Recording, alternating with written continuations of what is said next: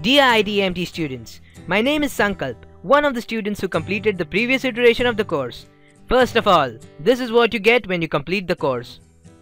We faced quite a lot of difficulties while taking the course, and I don't want you to face those. Hence, this video. Here are a few things that you need to know before you start the course. MOOCs, in general, are not just about watching the lectures and submitting a quiz. The real learning happens in the discussion forums. Make sure that's your most frequently clicked link. Now we all know how annoying math is, especially when it doesn't look like math and looks something like this. Fortunately, there's a solution to that. Coursera forums do support math. Let us learn how to type math. To tell the system that you're going to type math, type the dollar symbol twice. Now whatever you write after that, that will be rendered as math. Remember to end your math with a $2 symbol. Suppose I want to write the Greek letter kappa. Type the $2 symbol or the dollar symbol twice.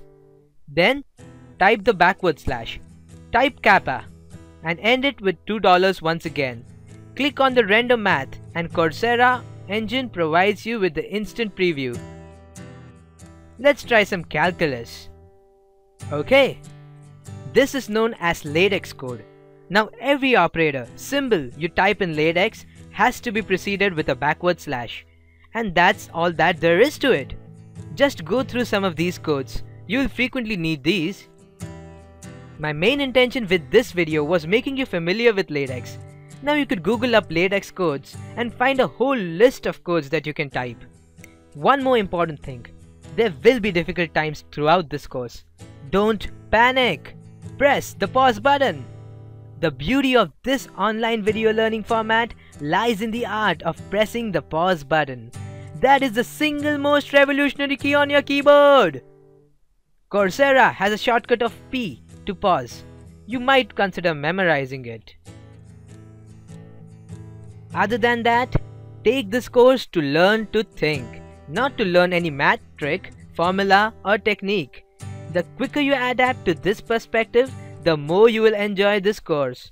MOOCs are new. The journey isn't easy.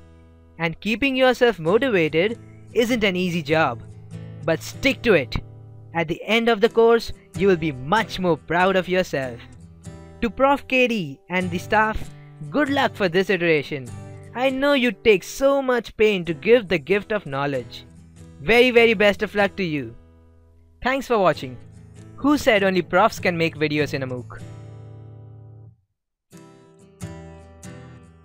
The music support for this video was provided by Tap the Tech. Anyone can join Tap the Tech to make videos that make a difference.